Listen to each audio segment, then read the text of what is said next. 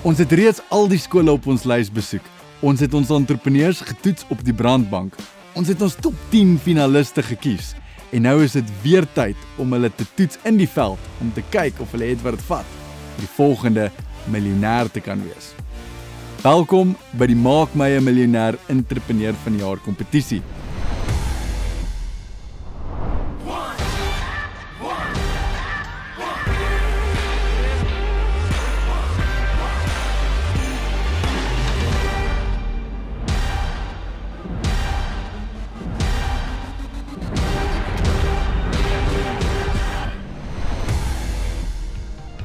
In die vorige episode het ons entrepreneurs getoets by Bounce in Menlyn Maine om te sien of hulle kon opkom met 'n oplossing vir daardie regte wêreldprobleem. In hierdie episode vat ons hulle na ATKV Buffelspoort, waar ons weer eens vir hulle 'n moeilike uitdaging gaan gee. Kom ons kyk watter een van ons entrepreneurs, watter een van ons top 10 gaan regtig uitstaan en hulle staal wys. Welkom by die ATKV Buffelspoort top 10. Ek het julle vandag hiernatoe gebring waar die ATKV een van ons borge van die Maak My 'n Miljoenêr Entrepreneur van die Jaar kompetisie vir julle 'n paar uitdagings gaan gee. So met dit gesê, gee ek dan oor aan Reino van die ATKV wat vir julle 'n bietjie meer konteks gaan gee rondom die ATKV en ook ATKV Buffelspoort. Daar sê hartlik goeiemôre al die entrepreneurs. Sien julle die $1 million smiles? Kyk net daar, is net tande. Is dit hoe miljonêers lyk? Hoorie so, dis 'n voorreg om julle te wees. My naam is Reino Weppener. Ek is trotse bemarker van ATKV Buffelspoort en ek het dit goed gedink om 'n minuut video vir julle te speel, laat julle net in die gevoel kom, want later by die swembad gaan julle bietjie saam met ons dans, julle gaan met die gaste gesels. Is net so 1200 om die swembad, so moenie stres nie, dit is nie niks so erg nie. Ek gaan gou vir julle in die regte gees bring van Buffelspoort en hoe 'n vakansie hier by ons lyk.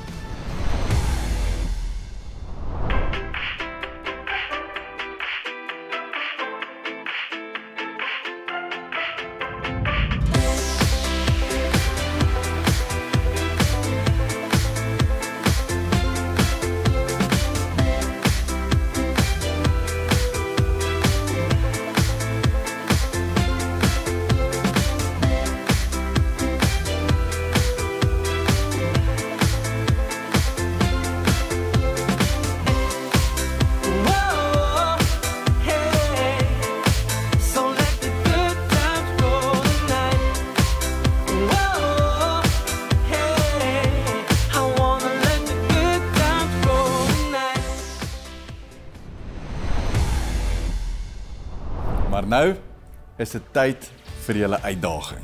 Vandag gaan julle in 3 verskillende spanne opgedeel word en Reino gaan vir ons sê hoe dit gaan gebeur. Wel, dis baie maklik Albert, ek vrek oor sjokolade, soos julle kan sien, ek lyk nie so van slaai eet nie. So almal hou julle sjokolade in die lug. Dis die beste kreatiewe manier wat ek kon uitdink om julle in 3 groepe op te deel. Die bar ones gaan vir ons hier by mekaar kom. Die TV bars gaan hier by mekaar kom en die 5-star daar. Daar sê, nou dat julle in julle spanne is, gaan julle 3 uitdagings vir vandag kry. Die eerste uitdaging is waar julle kampgangers gaan moet oortuig om te kom deelneem aan die aktiwiteite op die oord. En Reino gaan julle 'n bietjie meer daarvan vertel. Julle is nie verniet op 'n vakansieoord nie, so ons het dit goed gedink om van die fasiliteite te gebruik en deel te maak van julle uitdagings. Nou die eerste uitdaging is by die restaurant, is daar 'n vroembaan, daar is vroemkarretjies, dis die eerste fasiliteit. Die tweede een is die minigolfbaan en die derde een is die kaperjolapa. Nou die kaperjolapa beteken van pool, daar's foosbal, daar's tafeltennis, daar's veerpyltjies en daar is 'n skaakstel. Soos wat Albert gesê het, moet julle gou die gaste gaan nader en al julle bemarkingsvaardighede gebruik en charme en daai mooi $1 million smile om hulle na julle aktiwiteit toe te trek. So hoe dit prakties gaan werk is, julle gaan in die oord instap met julle bemarkingsmateriaal wat julle nou gemaak het en soos Reino sê, julle charme. En dan gaan julle die kampgangers moet oortuig om te kom deelneem aan die spesifieke aktiwiteit van jou span. Die Bar One span gaan die kapperjolle moet adverteer. Die 5-star span gaan die minigolf moet adverteer. En die TV bar span gaan die vroom kaskarre moet adverteer.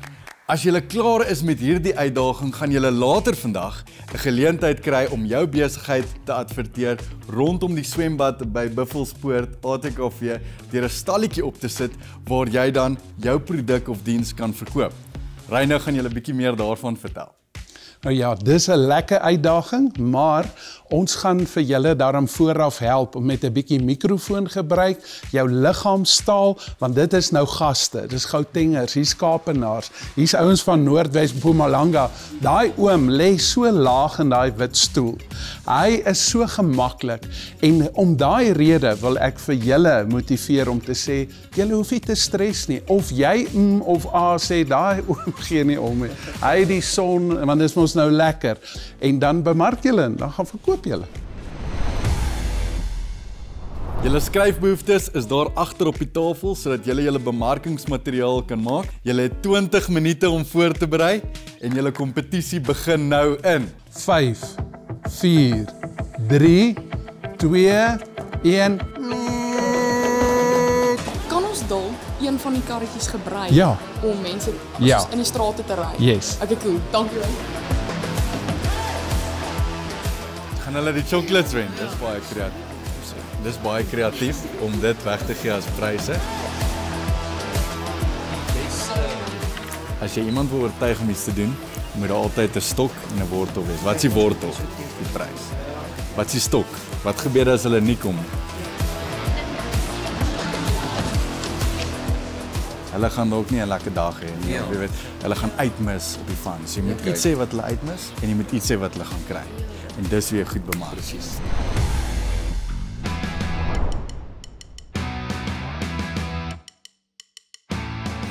Okay, maar julle wil na ons toe kom. Kyk my in my oë. Ja, julle kyk my in my oë. Kyk hier, né? Teen oom sal ek speel met my een hand agter my rug. Jy weet, jy moet altyd 'n koper of 'n competitor die idee gee dat hy dalk kan wen. Dient aan hom of hy hom kan wen met tafeltennis of pool. Kan dan R200 in kontant wen. Nee? Ja, niks skets. Niks skets nie. Niks nie. Maar dit gaan lekker wees. Daar gaan musiek wees. Daar gaan 'n lekker vibe wees, kompetisies, pryse, alles wat jy wil hê. Ek is nou hier by die minigolfspan en dit lyk egter asof hulle net soveel mense gewerf het van die kampgangers om hierdie aktiwiteit te kom doen. So dit lyk my die spanne is redelik kop aan kop. Kom ons kyk wie wen. Met een hand moet jy die bal probeer in die gat kry. As jy hom one shot inkry, kry jy 'n chocolate. As jy nie, kry jy 'n sweetie. So ek wen either way. Either way wen jy. Dit lyk asof julle 'n goeie strategie hierso by mekaar het. En sê vir my, hoe het julle opgekom met die idees vir die enkelhand mini padpad? Ons het net gedink ietsie anders is om net met een hand te speel. Okay, ek hou daarvan, gebruik wat jy het om 'n sukses te probeer maak. Katlege, Matthew, dit lyk asof julle goed doen hierso. Die mense vroom al hier in die agtergrond. Vertel ons 'n bietjie wat gaan hier aan. So wat ons basically doen, ons het net soos mense gekry en ons gebruik soos double marketing. As ons iemand kry, dan sê ons hulle moet hulle vriende gaan kry en dan hou ons soos aan die einde van die dag 'n hele kompetisie. Dan deel ons ook bandjies uit vir dan kyk ons einde van die dag as ons by die swembad is, dan kondig ons dan af, want ons gee 'n spesiale kleerbandjie, dan kondig ons af wat se prys die persoon wen. Ons het nou ingecheck by die vroom kaskarre span om te sien hoe dit hier by hulle gaan. Kom ons gaan kyk hoe gaan dit by die ander spanne ook. Kom, ons kinders gaan kry. Dit gaan laat wees.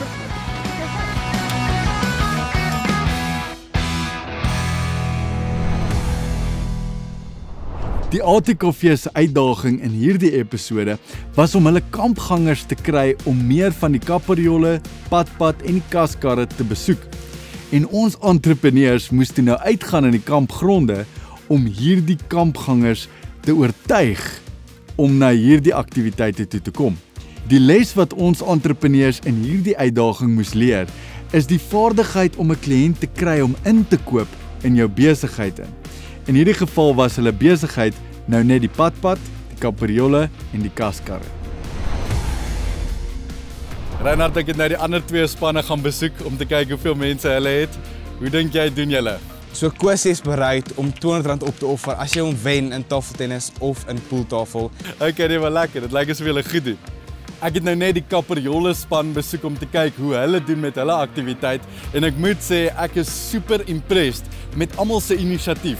Party van die spanne gee selfs geld om kampgangers te kry om by hulle deel te neem. Ander spanne gee sweeties of chocolates en ander spanne het 'n speaker gebring en ry met 'n vroomkaskar deur die kampplek om mense te lok. So hulle het almal baie goeie inisiatief gewys. Op hierdie stadium lyk dit kop aan kop, maar ek dink die minigolf en die vroomkaskare loop bietjie voor in terme van die kampgangers wat hulle kon kry om hulle aktiwiteit te doen. Kom ons kyk wie wen. Ek dink ons top 10 het baie goed gevaar met hulle uitdaging. Kom ons hoor by die ATKV en by Reinhou wat hulle dink. Wil julle weet wie gewen het? Wil julle weet wie die uitdaging gewen het? Wie het gewen? Laat ek hoor. Yay! Dis goed om confident te wees. Okay, so kom ons gaan na die nommers toe. Is julle reg? Die Kapperjolle het 39 mense gebring. Gee hulle 'n goeie handeklap. Ons sê die vroomkaskarre het 49 mense gebring. En die minigolf het 81 mense gebring na hulle aktiwiteit. Geluk, die minigolf het die kompetisie gewen. Wel dan, gee hulle self 'n goeie handeklap.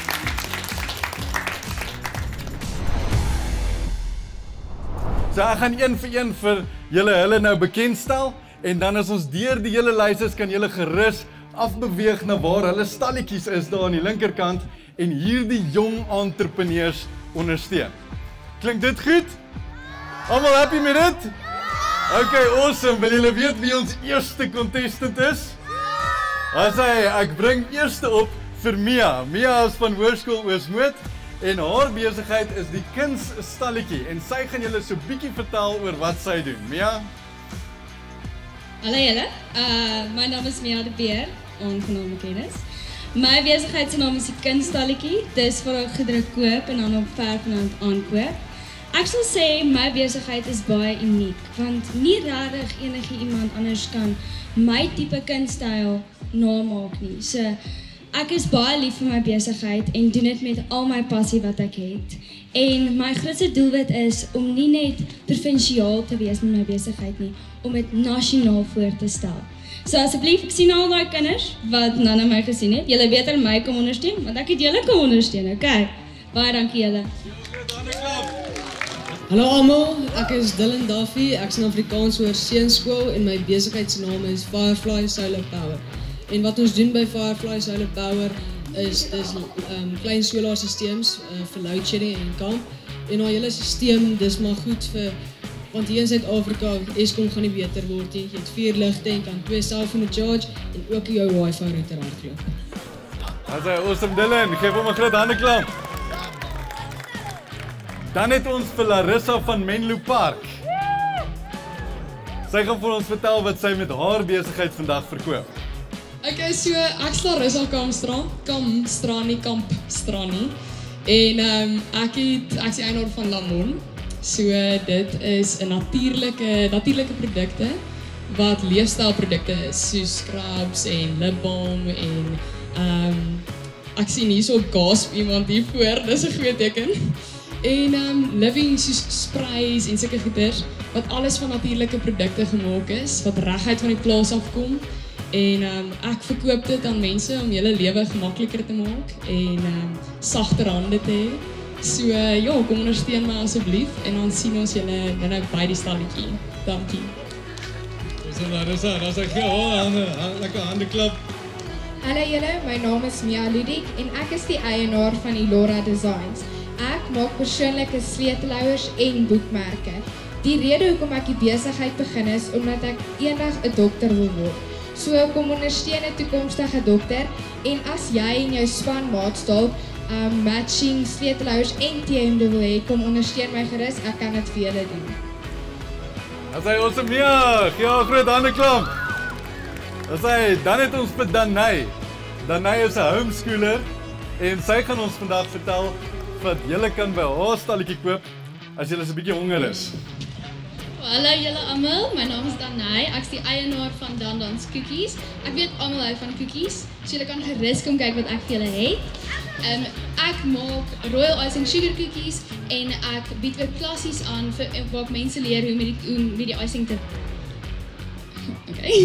hoe met die icing te werk. So my doel vir my besigheid is om mense te kan bemagtig om dalk hulle eie besighede te kan begin, al is dit ook met die koekies. So kom ons ondersteun ons asseblief en ja, dankie. Dis hom Danai. En julle kompetisie begin in 5, 4, 3, 2, 1, go!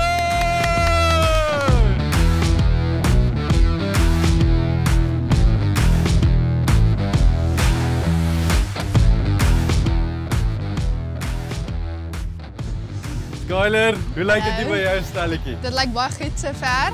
Jy het 'n blommetjie gebring? Ja, crunch time nou. Crunch time. Vertel ons bietjie wat jy hierso beplan en hoe dit gaan lyk. So ek probeer nou hierdie pink net hierdie toemaak sodat my stalletjie net meer pop. En ja, en dan gaan ek hierso sit vir dit is tegnies my menu. Ek het 'n coconut obsessed cupcake, 'n cookies en cream cupcake en 'n cocoa overload cupcake. En hierdie is die tipe cupcakes wat hulle sal kan koop. Ek sien uit om te sien hoe jou stalletjie gaan lyk. Let's go. Katlego, hoe gaan dit hier by jou stalletjie? Ons sukkel 'n bietjie. Sukkel julle, waarmee sukkel julle? Meneer, ek kom mee goed is hier kan adverteer sodat en dan ook my poster kan plak hier sodat ek kan adverteer so en dan vir dekorasie. Ek moet hierdie ding op die gazebo. Okay, en hoekom wil jy dit doen? Vir dekorasie en kreatief. Okay, om aandag te trek. Ja. Okay, neem maar baie sterkte. Ek dink jy gaan goed doen vandag. Jy's reg by die swembad en ek seker baie mense sal sweet soek hier by die swembad. Hoop so meneer. Asai, great, awesome. Dankie. Reinhard, ek sien by jou stalletjie, kan ek iets koop? Is jy al klaar opgestel? Nee, nog nie, ek moet nog eens 'n paar goedjies doen. Okay, wat moet nou nog hier gebeur? My gitaar, my noot vir noot kompetisie. Jou gitaar? Ja. Vertel ons van daai strategie. Jy verkoop koekies en beskuit. Hoe kom die gitaar in dit in? So dit is 'n noot vir noot, so basies wat dit is. Ek speel 'n kort, willekeurige liedjie, so 'n random liedjie en dan moet jy raai wat se liedjie dit is. As jy dan betaal jy R5 vir deposito. As jy wen kry jy R5 terug plus nog 2 koekies. As jy verloor is jy R5 minder. Baie interessante strategie. Ek sien uit om te sien hoe jou stalletjie gaan lyk as jy klaar is en is hierdie 'n paar tuisters wat jy het. Ja. Gevat. Baie nice. Net soos ek jou ken. Proper kwaliteit. Dan sterkte Reinhard. En wat gaan julle verkoop vandag? Wat is julle strategie?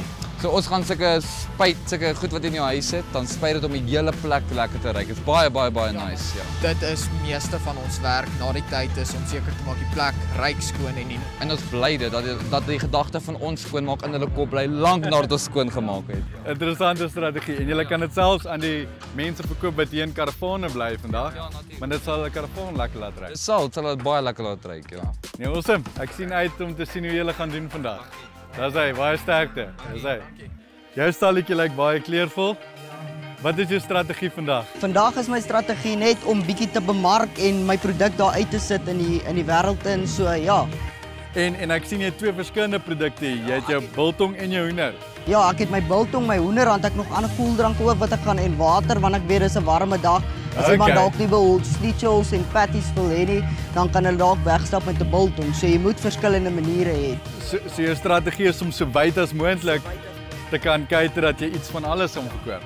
Baie interessant. En dink jy die audience wat hier is vandag is die regte audience wat jou produkte gaan koop? Wel, ek dink definitief vir die hoender en die schnitzel produkte want ek meen dis mense wat hier oorslaap, hulle moet tog eet vanaand. So hulle kan iets gaar maak vanaand soos 'n patty of iets soos dit. So ja, ek dink definitief hulle kan koop om dit vanaand of vanmiddag gaar te maak. Awesome, baie exciting. En dan dink ek omdat meeste mense van daai kant af gaan kom, so ek dalk voorstel om jou bord eerder aan daai kant te sit. Okay. Dat mense jou naam dadelik sien.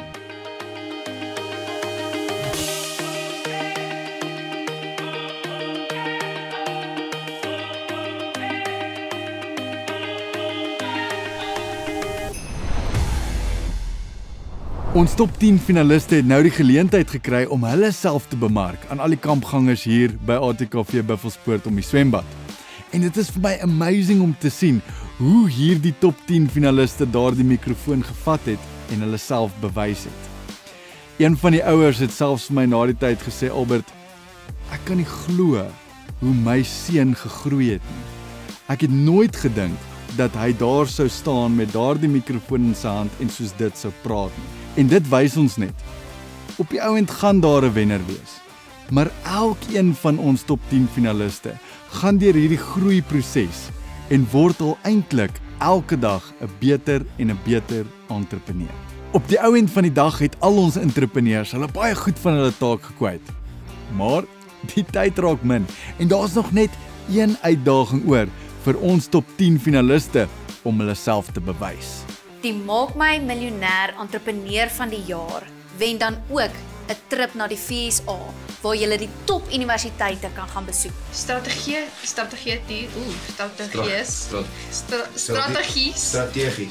Ja. Basiese stappe van 'n bemarkingsplan. My huidige situasie en uitdaging. Kinders hou van humor, soos wat jy gesê het, briljant idee. Sit neer die penne, sit neer die boeke. Nou is dit tyd om julle voorlegging te doen. Kyk ons Maak My 'n Miljoenêr Entrepreneur van die Jaar program.